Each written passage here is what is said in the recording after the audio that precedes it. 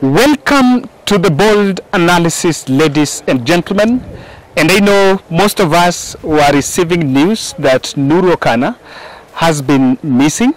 And of course, we've been trying to ask questions, but today I found an opportunity to come to his place. And of course, I'm going to catch up with the wife, who is going to give us a very clear account of what transpired. And for the bold subscribers, this is something that is so close to us, because as we normally say, when it comes to the personal arrests and prosecution, it is a trend that is going on.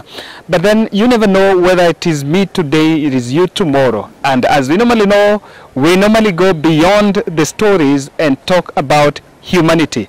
A man, someone's husband, someone's father is missing. And so that cannot be taken lightly. I want to bring in the wife, who is going to give us a clear update of what exactly might have transpired there. But allow me, because I want to engage her in Swahili so that it comes out well. Sasa. Poa. Unaitwaje? Mimi naitwa Imelda. Yeah. Imelda, tunajua kwamba wewe ni mke wa Okan'ga, na tukapata taarifa kwamba aliweza hayuko. Hebu tuambie, jana hali ilikuwaje mpaka ndo akatoka na yeye? Mimi hadi sielewi venye walikuja tu hivyo na kumuinua juu. Sijui. Ilikuwa saa ngapi? Saa 8.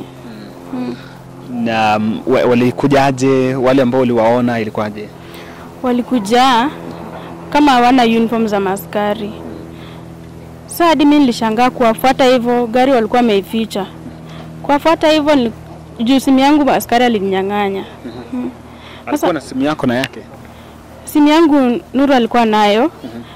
Na yake mimi nilikuwa nayo. Sasa mimi nilikuwa hapo kwa mlango. Askari mwenye alibaki nyuma, wawili ndo walimpeleka. Mwenye alibaki nyuma akaninyang'anya simu kwa mkono. Leta hii simu hapa. Na wakatoka, tunaona nyumba mnaishi third floor number? Ni first floor. Ni first floor. So wakatoka na yeye kwa gate wakaenda? Wakaenda. Gari zilikuwa ngapi? 2. Kutoka hapo umejaribu kumtafuta? Nimeenda hapa hivi Kayole police station hayuko. Nikaenda Matopeni jana peke yangu hayuko. Nikaenda hadi inaitwaje? Soweto hayuko. Hadi sasa sijui penye yako. Nikipiga hizo basimu zinaingia, lakini hakuna mwenye anashika. Kuna time ulimtafuta simu zikaingia? Zilikuwa zinaingia, lakini hakuna mwenye alikuwa anashika. Ikafika jioni zikazimwa. Sasa hadi sijui penye yako. Nuru amekuwa akiongea sana kuhusu hali ya siasa nchini. Unadhani kuna uwezekano kwamba inahusishwa na hiyo kutoka kwake? Mimi nafikiria ni hiyo. Maybe ni hiyo maandamano ya Monday, maybe. Sijui, lakini maybe. Wewe una feel aje tangu usikie kwamba yeye hayuko? Mimi na feel pain kwa roho yangu. Juu mimi nimemzoea. Sasa venye ameenda na simu zake haziingii, hadi simu yangu haingii. Nashangaa kwa wapi? Na watoto wako wapi? Mmoja kako nyumbani. Umejaribu kuongea na wazazi nyumbani? Wazazi nimeongelesha. Lakini mamake anasema anapanda leo, anafika kesho asubuhi. Kulikuwa na hali ya hatari kwamba huenda alikuwa kutafuta wewe, kama ulikuwa naye alikuwa kuambia kitu kama hiyo? Kuna venye anapigwanga simu akitishiwa tu hizo. Mavitisho tu, lakini jana maybe ndio ilifika kwa hizo mavitisho sasa. Alikuwa mgonjwa, sasa alikuwa shapona, kwa sababu hata kabla ya kushikwa alikuwa mgonjwa. Nuru alikuwa mgonjwa, alikuwa na malaria. Wengine wakaanza kusema sijui alipigwa kwa maandamano. Nuru hakupigwa kwa maandamano. Ni venye maybe ni hizo tear gas zilimuaffect. Akakuja akakuwa mgonjwa malaria, lakini alitibiwa. Lakini hakuwa amepona kabisa. Tena na amemshika. Na sijui amemshikia nini. Siku moja kabla ya kushikwa, na siku mbili alikuwa na Raila Odinga walikutana. Alirudi akakwambia kwenda huenda waliongea mambo fulani? Hakuniambia. Haya, nitakukubalia kae kando kidogo kwa sababu nahisi. Now, as guys you can understand is she looks a bit emotional, and of course is because of the reality of a missing husband. Now, according to other unconfirmed reports that we've received, remember, there are other arrests that have also allegedly been witnessed. Gaucho Calvin's Okoth was also arrested around Donom. And just moments before we went live for this video, there are reports that they were spotted at the DCI headquarters, not yet confirmed, but then we're yet to find out, and of course from here we also try to dig deep and find out what exactly is going on. Now, I know the question, and one thing that as the family, or as the Bold, we've been speaking about, and that has been my position, that the cost of living, or rather the mass action, I don't think it can be contained by going at the periphery.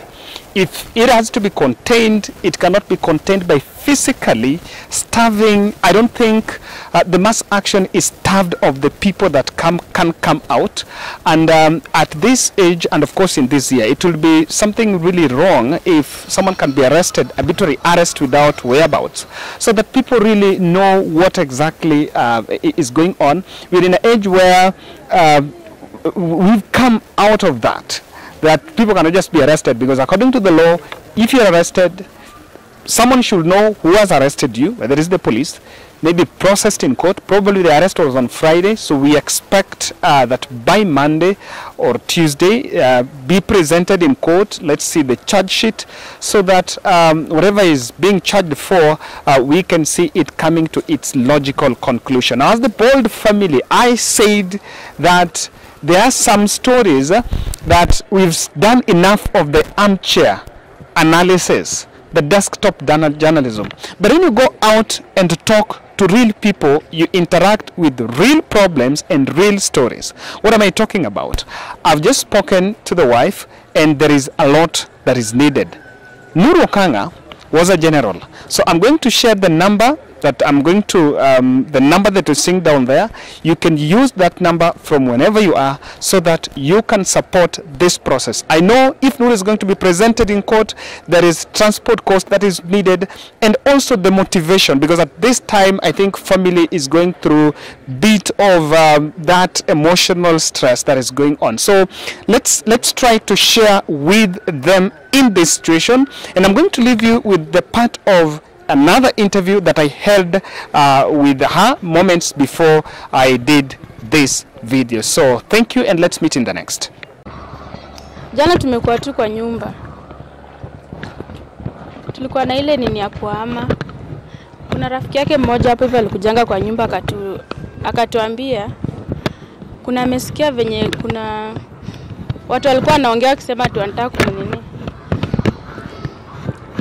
Kuna watu wamekuja wakamwambia ati wanataka kushika Nuru aende ani kwa kona ambayo wampige, wamvunje miguu. Sasa akamwambia therefore dinafaa uhame hapa hivi, utoke hapa. Sasa mimi nikamwambia Nuru inafaa tuende tutafute nyumba. Sasa juzi walienda wakatafuta nyumba na beshte yake wakupata. Jana tukatoka tukaenda kuzunguka naye, tumezunguka tu kwa hiyo barabara, tukaenda tukitafuta nyumba tukapata. Sasa akaniambia wewe endanga kwa nyumba hivyo, mimi nakuja. Sasa kidogo nikamwona amekuja na gari, tuame. Sasa ile tunatoa vitu nje, tukitoa vitu. Sasa kidogo nikaona watu watatu wanono hivi wakakuja, hawana uniform za maskari. Wakakuja, wakamchukua. Sasa wawili ndio walienda na yeye mbele. Na huyu mmoja mwenye alibaki nyuma, Nuru alikuwa na simu yangu kwa mfuko, na mimi nilikuwa na simu ya Nuru. Sasa huyu askari mwenye alibaki nyuma akaninyang'anya simu kwa mkono. Akaniambia leta hapa hii simu. Sasa mimi ile namuuliza kwani unachukua simu yangu kwa nini? Nikimfuata hivyo. Nikaenda, kumbe gari zao walikuwa wameachilia kutoka hapa paka distance tu.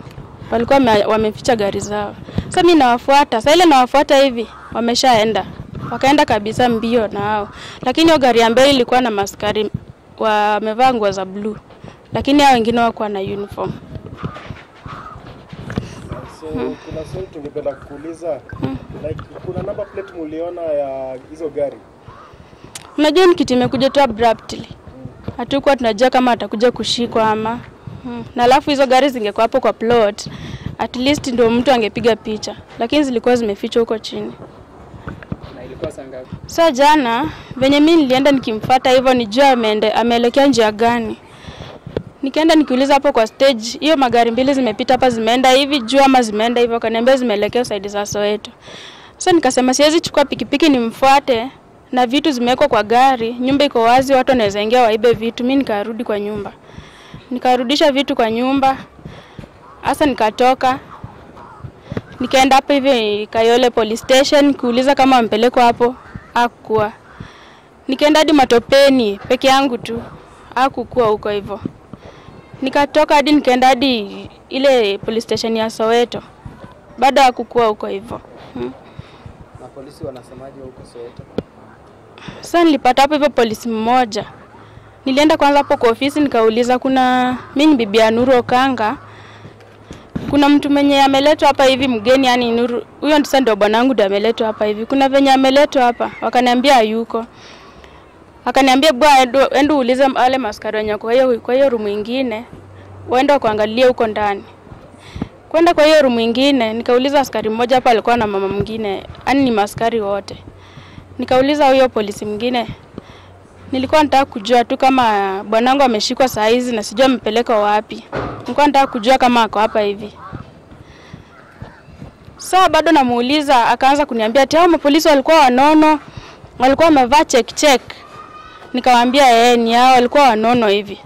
Sasa ile namuuliza, sijui si uniambie tu kama ameletwa huku, mimi nilikuwa nataka tu kujua kama ako huko hivi. Wewe polisi akaniambia, mimi sijui madam, akanijamia, mimi sijui hizo vitu zenye unaniuliza. Na alijua aje? Ama polisi walikuwa wamevaa check za white. Hiyo ndio swali nilikuja nikijiuliza, alijua aje? Ama yeye ndiye alikuwa mmoja wao, sijui ni polisi wa Soweto. Mimi na feel pain juu hadi saa hii sijui hata penye yako. Simu zilikuwa zinaingia vizuri jana asubuhi. Hiyo saa 8 simu zilikuwa zinaingia, juu ako na simu zote. Simu zilikuwa zinaingia, ikifika saa 11 hivi zikazimwa. Sasa hii sijui hadi penye yako. Wakati simu ulimtafuta, mliongea kwa simu? Hakuwa anashika.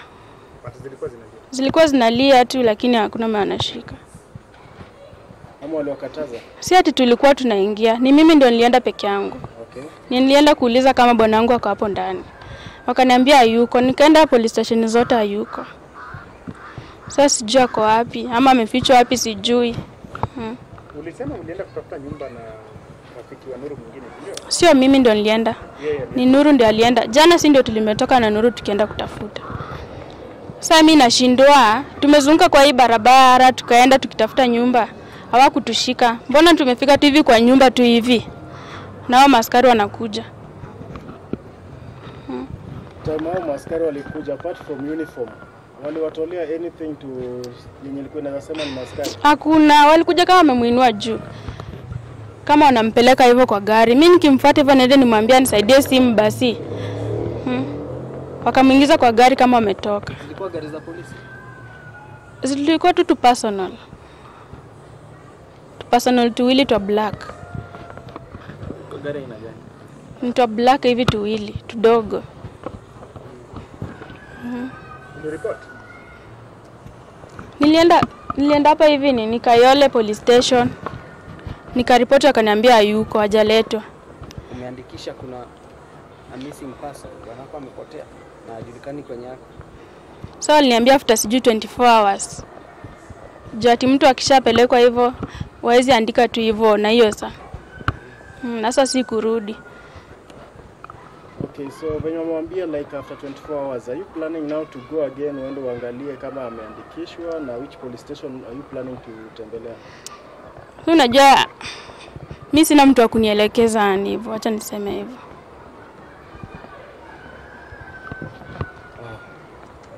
Na familia yenu imefikiwa na ripoti labda wazazi? Hadi wanajaribu hiyo simu waone kama inaingia, haingii. Hakuna mtu yeyote wa familia hata amekuja huko? Amekuja lakini tena ameenda. Alikuwa anakuja tu kuniuliza kunaenda aje. Je, hata yeye ametoka tu kazi. Unadhani nini inatakika? Unataka support gani? Ate? Unataka support gani kumtafuta?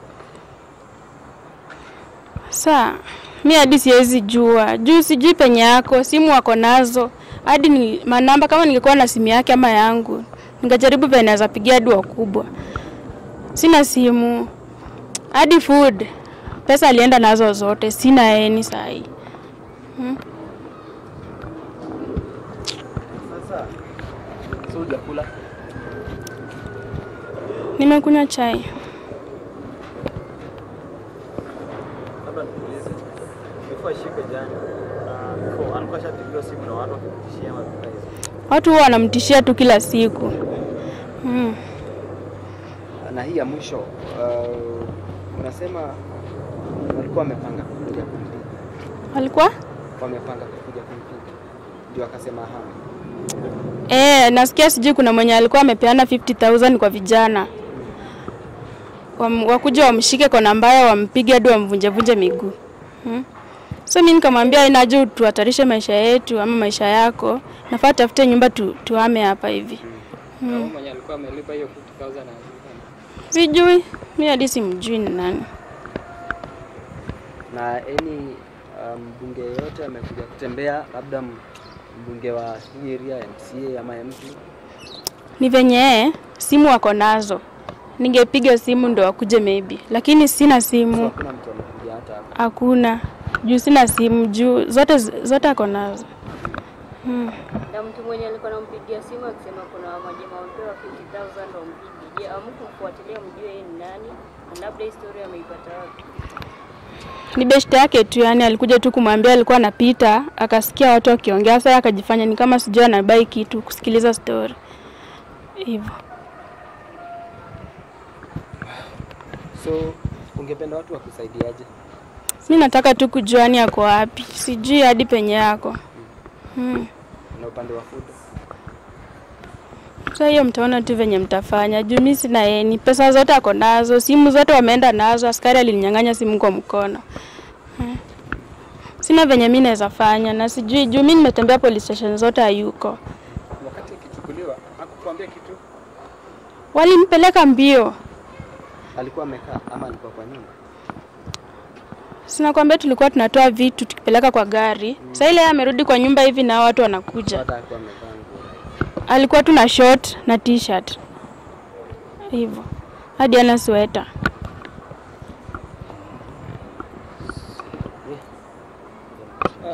We kama bibi ya Nuru Okan'ga, unajua Nuru Okan'ga ni mtu maarufu na mtu anajulikana.